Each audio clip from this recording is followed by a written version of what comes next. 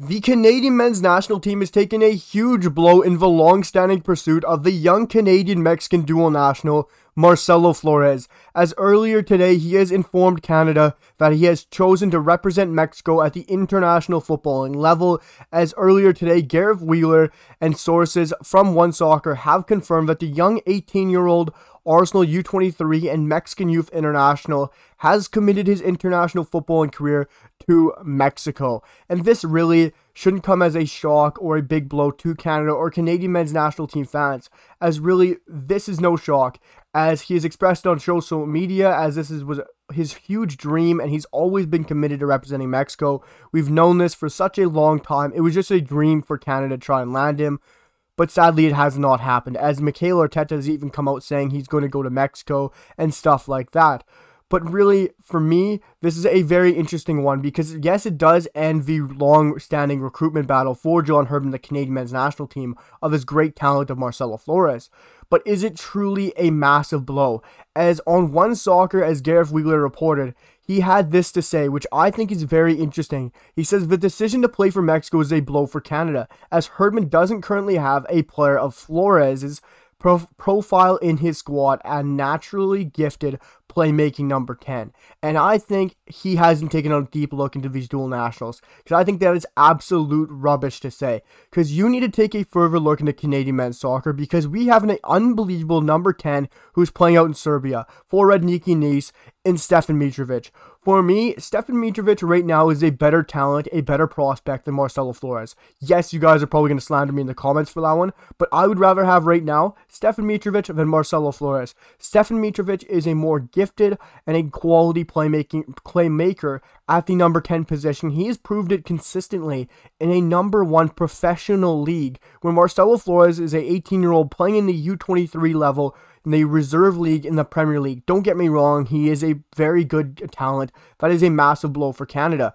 And I'm sad that we're not going to get Marcelo Flores, but I don't think it's as big of a blow as most Canadians might blow out of proportion, because you guys need to look at Stefan Mitrovic. Stefan Mitrovic is, for me, better than Marcelo Flores, and he can also be a versatile player, as John Herdman loves. Stefan Mitrovic can play out in the wing on the left side, but also is an unbelievable number 10 and playmaker, as he has had bundles of assists and goals this year for Radniki Nice. He has been absolutely brilliant for the side in the Serbian First Division, and he isn't scoring against scrubs or playing against trash teams as you might think in the Serbian First Division. He has played against sides like Red Star Belgrade and Partizan, against sides like Milan Bojana, as we well know is an unbelievable goalie.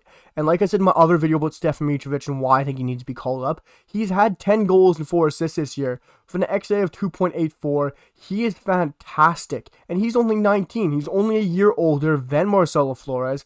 I think he's a great player. And yes, it is a big blow to lose Marcelo Flores. Don't get me wrong, I never downplay that. And yes, you have to look at how John Herdman's pursued this so diligently and has not backed down from staying in the media that he thinks young Canadians are even looking at that Canada doing so well in the World Cup and qualifying, because he even talked about Marcelo Flores and dual nationals looking at this and maybe switching their mind on who they're going to represent. Sadly, it hasn't gone our way, and we have not got Marcelo Flores. Yes, he is not cap tied yet, but he has said he's going to commit to Mexico, so it's obvious that he's not joining us, which we did expect for some time.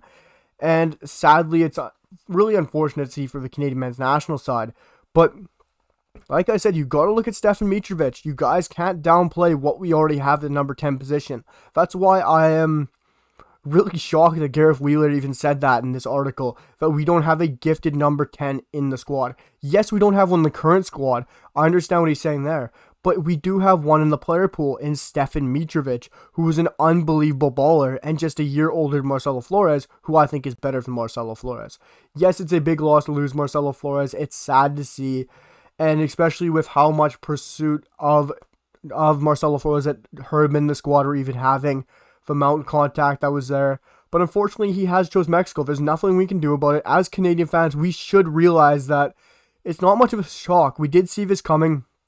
And if you didn't, I don't know what you were looking at, because it was quite obvious. He had it out there in social media. His dad was pushing for him to go play for Mexico. Sadly, Marcelo Flores never got the chance to come see what Canada offered with our camps due to COVID. But he chose Mexico. Yes, he hasn't been great for them in recent form. He hasn't played much. He did play in 29 minutes in that Guatemala friendly. But he has chose Mexico. There's nothing we can do about it as a Canadian fan's perspective. It's not a shock to me. Really, it shouldn't be a shock to you guys as Canadian men's national team fans. But for me, don't be too sad, because we do have a great number 10 coming up that we need to cap tie immediately in Stefan Mitrovic.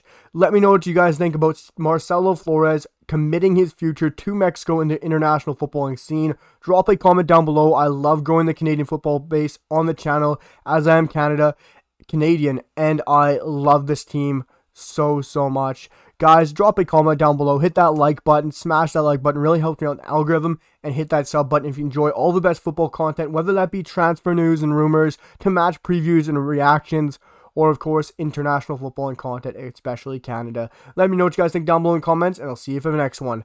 Peace!